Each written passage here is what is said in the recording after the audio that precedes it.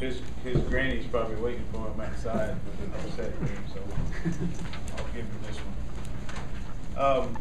Scrimmage today. I like the competition. I know some of you guys have gotten with the players and against me, but most of you guys are defensive guys. Have gotten with the defensive players and against the scoring system. But I think it's fair. They got to get themselves off the field. That's the thing that we have been emphasizing defensively is get ourselves off the field. We wasn't very good last year in third down and getting ourselves off the field. That means third and ones, third and twos, and even third and longs we weren't very good. So that's been a huge emphasis, and we weren't able to get ourselves off the field as much as we would have liked today. I thought the offense did a good job moving the ball. There were some big plays. But the offense didn't get the ball in the end zone, especially the number one. They didn't get the ball in the end zone enough. I thought the twos did a really good job of getting in the end zone with some big plays from our running backs, and also E.J. Fields made a play, which I was happy to see. All three quarterbacks, just me sitting back there, and I always want to try to stand behind the quarterbacks and see how they handle themselves in the huddle, and I thought all of them commanded respect when they got in the huddle, and also managed it off the line of scrimmage well also. The thing that I liked about all three of them is they were able to get themselves out of trouble with their feet. We know with their legs. We know that Morgan Newton can get himself out of trouble with his legs. He has the ability to erase a lot of bad plays. That's what we talk about. But I was happy to see Moss move out of the pocket. It's not. Sometimes it's just a slight move, okay, and make a play. Mike did the same thing and moving himself and making a play. And those plays that came down the field also. That's the thing. When you move and start pressing the line of scrimmage, you got a chance to make some big plays because people start coming out of coverage. And they all three did that. So I was happy to see that. The running back position, Donald Russell continues to plead his case. He's building a nice little resume on why he should be the second team running back. And I was telling Jonathan George that 23 is making a case for himself. You better start making one for yourself also.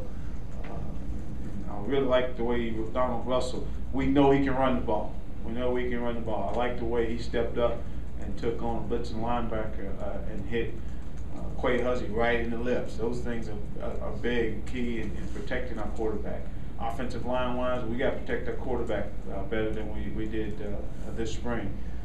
We know we can run the football. We got a good running system in that we've gained angles and we gain numbers on people the way we run the football.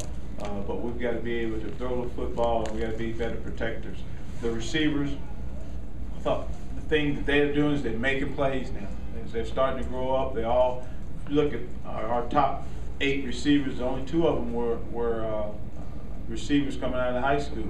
The other ones were quarterbacks, and they're now starting to grow up and understand how to lean and separate.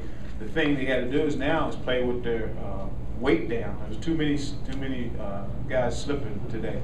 You can't slip. There's no excuse for slipping. When you're as big as we are at wide receiver, you really got to concentrate on playing low. And with way too many times that we slip when the quarterback's counting on you. So, but we got a chance at wide receiver if we get that corrected. Defensively, I thought they played the first team defense, swarmed the football. You saw Danny Trevathan showing up all over the field. I've been pressing Danny Trevathan to be a leader. Sometimes guys don't think they're leaders. I think Danny's been sitting back in the background watching Sam Maxwell, Micah Johnson lead, and I'm not sure if he sees himself as a leader. We expect Danny Trevathan to be the leader of this defense, and he showed it today the way he played. He's all over the field. He's making tackles behind the line of scrimmage. He's filling and scraping and making plays. He's also made a big time interception, which was a play that when the offense was moving the ball and looked like they had control of the game, Danny Trevathan came up with a huge play with the interception. So he is got to step up and be one of the leaders. Now we got to get it.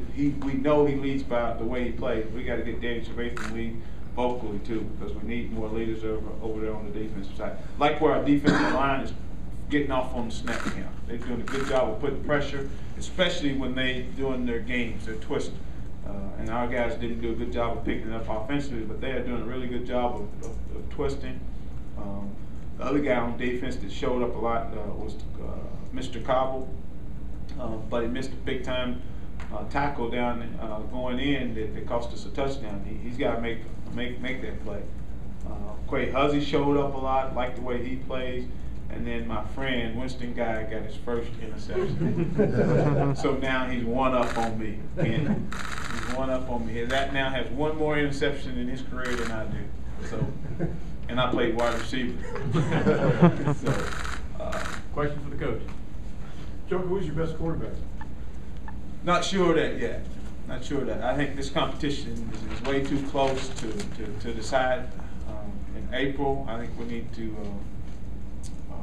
We'll carry this competition in August, and hopefully we can come up with a decision quickly because we need that guy to get majority of the #1 snaps.